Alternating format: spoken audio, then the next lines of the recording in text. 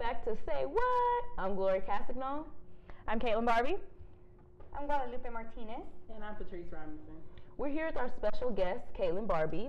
Now, some of our viewers sent in advice videos. Caitlin's going to be helping us answer those questions. So let's take a look at the first clip. I have a friend who likes a guy and is totally taking over her world.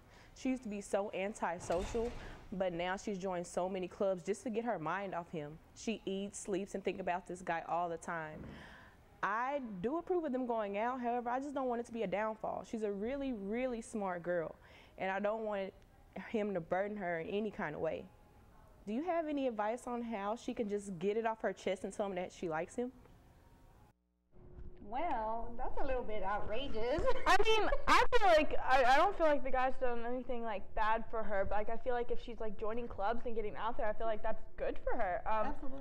I mean, For a guy, I think if you do something, you got to do it for yourself. yeah, I agree, but I mean, like maybe it's for him at first, and then it becomes for yourself. But I don't know. She hasn't told him that she likes him. I don't know. I'm an advocate just for telling somebody that I like them and I care about them. So just, and if they like me, they like me. If they don't, they don't. You never know till you try, right? Right. All right, well, let's check out our next submission. Hey ladies, I have a question on, I need advice on what I'm gonna do with my future. See, I'm in college and I have a major and all that good stuff, but I don't know what I wanna do after I leave here, and I would need to know what's some tips or something that I can have to know what I'm gonna do in my life.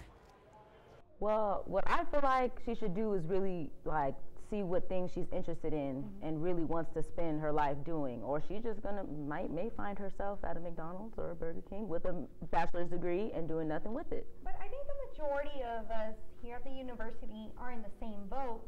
So, I mean, I know I'm in the same boat, but that's what I think. I'm on major number 5, guys, and I and this is it. This is the one that I'm gonna stick with, and this is it. But I mean, like, it took me a while to find what I was gonna do, so I think it's kind of, you figure it out at your own pace. But I mean, it's all about what you're doing in school. You have to look at what's available after, like what you can do with your degree. But it could take time, because I'm 27 and I'm on the same boat as you are. High five. We all work at different times. I mean, that was good advice, ladies. Now let's take a look at our next submission. How do you deal with someone like a boss or a supervisor that doesn't necessarily take constructive criticism too well? I don't really know. That's something I struggle with. I speak my mind all the time to try to get points across, but they always perceive them as hostile and maybe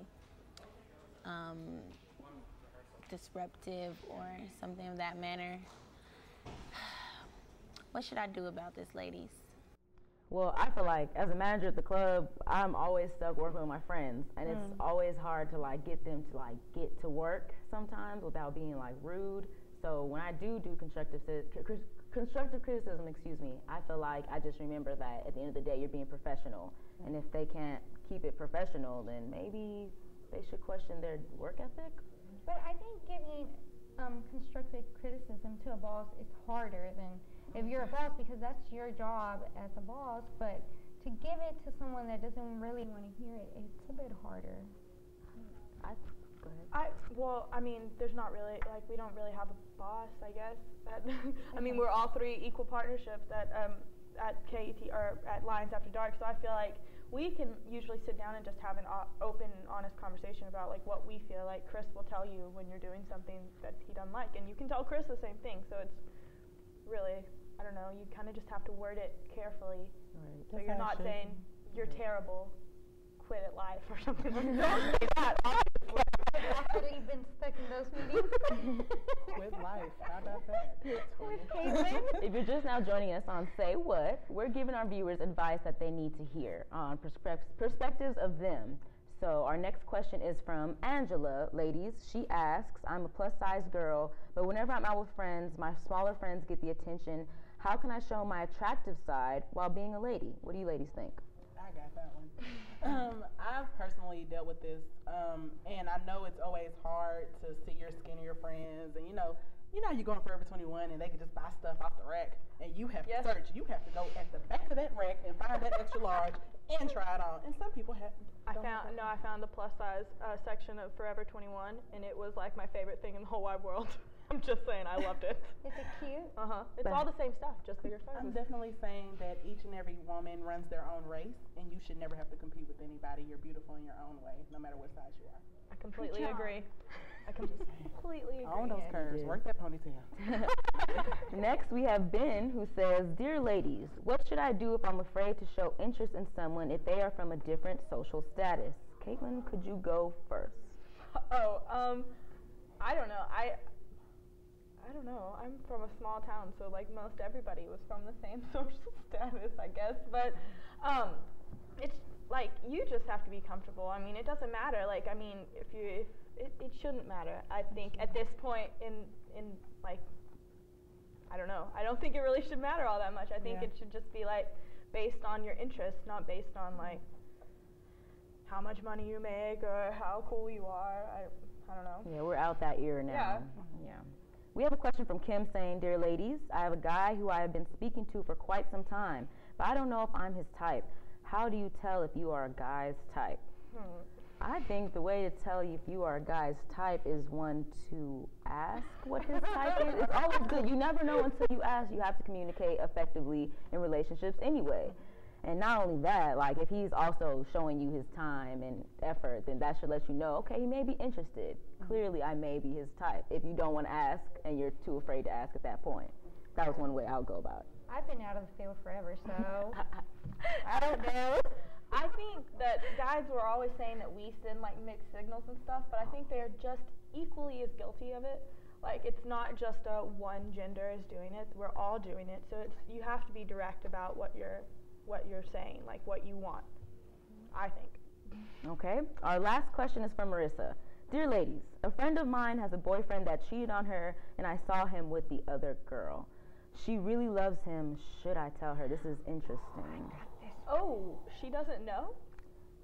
She doesn't know if she should tell her. I would sing like a canary. I would. But then sometimes you tell, and it really doesn't matter. Like your friend, right? Still She's so far gone, and then it hurts you more because you're like, I thought you were my friend. Yeah. Good point. Yeah. So. And you want to help the relationship. At times, that can end it quickly. Yeah. So. In your relationship. I wouldn't say butt in and like go talk to the dude, but I actually would say that. I think maybe you should talk to him, be like, I don't know what's up. I don't know if I saw something and what I saw wasn't what was happening or whatever. You should clear it up with him first before you go and like make accusations, I think. True, I clarification. mean, if you get that feeling that he's lying to you, every girl has that feeling. You know when someone's lying. Like, you know. So if you get the feeling that he's lying to you, then maybe I would go on and tell her. But I think you'd have to do that in such a way that it didn't completely crush her. All right. Thank you, ladies, for all your advice. I hope our viewers saw them and their problems are solved. Thanks for joining us today on Say What? We've interviewed 88.9 KATR Lions After Dark host Caitlin Barbie. She dished on your favorite celebs, and we gave perspectives on your problems.